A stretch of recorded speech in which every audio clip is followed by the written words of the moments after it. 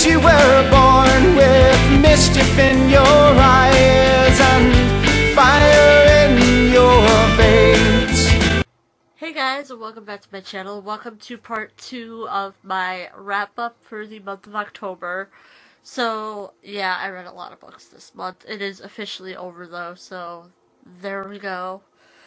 So let's just get into it with the next 10 books that I read since part 1's wrap-up. So, the first book I read for this part was Ice Like Fire by Sarah Rash. This book, it was just so good. I need the third book, like, yesterday, because this book, I just want to keep reading. I want to know what happens, and the ending of it, it's just like, ugh, I need to know what's going on now. And I give this a 5 out of 5 stars, and I am so glad that I was able to get my hands on a copy of this. I don't know if I've said it on the channel, but I actually had a hard time finding this. For some reason, none of my bookstores had it, for like, almost a week, I think. I don't know, like, I got lucky and happened to go onto BarnesandNoble.com one day and realized that they finally had it in stock at my Barnes & Noble, which is a half hour away. So it was a bit of a drive, but luckily I managed to get, like, the first copy they had, because they hadn't even shelved them yet. It was really, really odd. But I'm very happy I got that.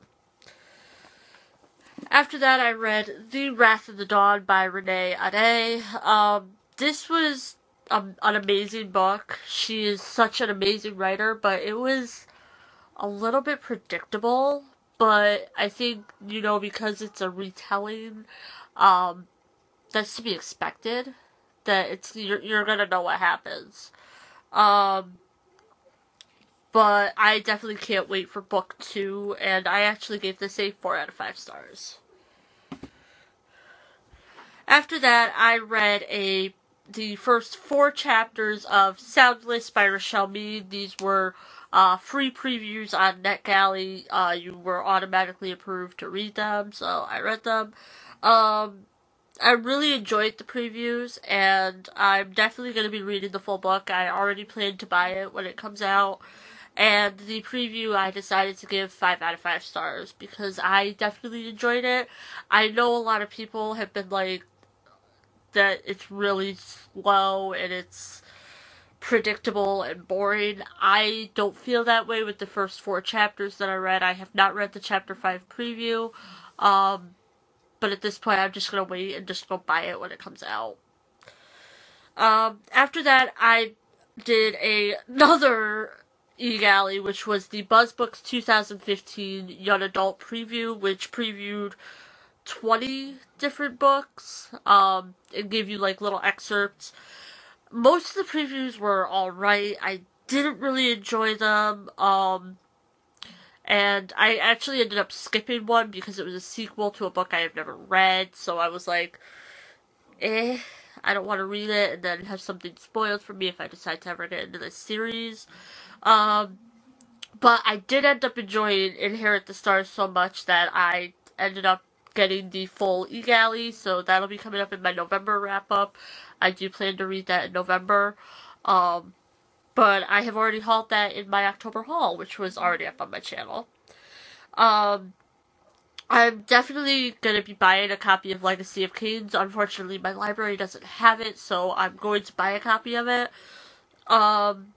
And now I'm even more excited to read Illuminae than I already was, because I got to read the preview for it.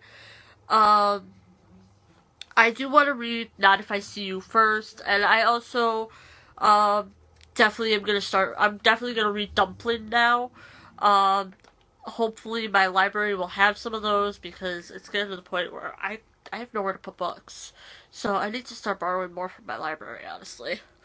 But overall, I did end up giving this preview a 4 out of 5 stars, only because it did help me discover some new books that I was not planning to read. Like, I honestly wasn't gonna read Dumpling. I wasn't gonna read Not If I See You first.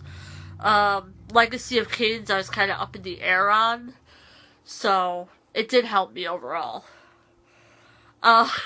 After that was another preview on NetGalley, and that was the preview for Seraphina, which came out a long time ago, but, you know, I was going to read the preview, and now I definitely want to rent it. My library has it. Unfortunately, it wasn't in when I went to the library, but it was pretty interesting, and I'm definitely going to read it, like I said, and I gave the preview 4 out of 5 stars. After that, I read Halo by Alexandra Adornetto, and if you've seen my book outlet unboxing, you will know that how much I loved this book, to the point where I went out and where I went on Book Outlet and I bought the 3rd book the day after I read this because I had already had the 2nd book. But this, I just absolutely loved it.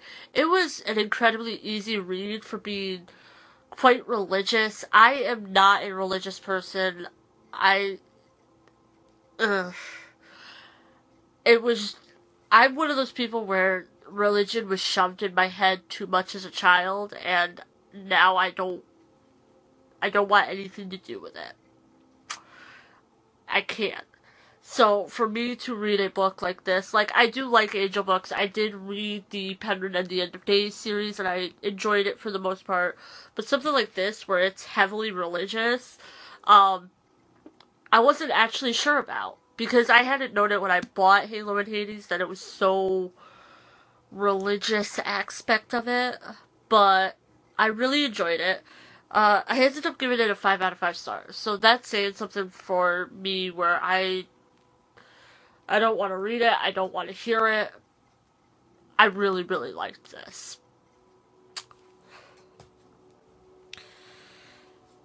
After that, I read Betrayed by PC and Kristen Cast, and honestly, none of these are in order on my sheet. Like, as always, I just kind of wrote as I went.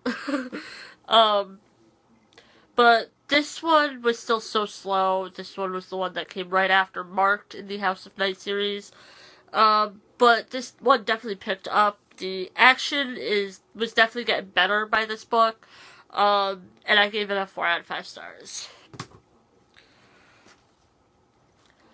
After that, I read Opal by Jennifer L. Armentrout, and I really enjoyed this, but the ending came way too fast in it.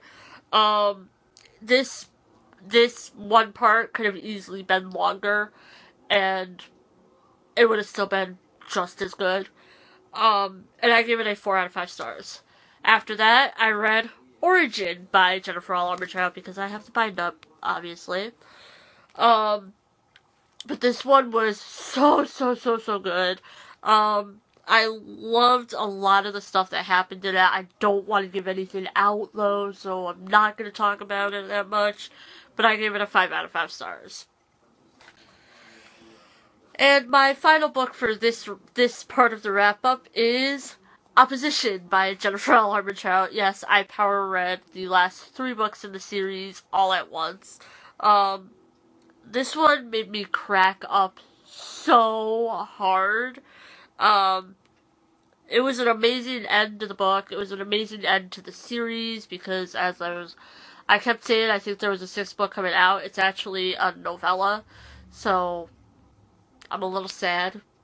But at the same time, this was definitely an amazing end, and I gave it a 5 out of 5 stars. So that is all for this video. I hope you guys all enjoyed it. If you did, make sure to give it a huge thumbs up, and I'll see you guys all in my next video. Bye, everyone. 'Cause you were born with mischief in your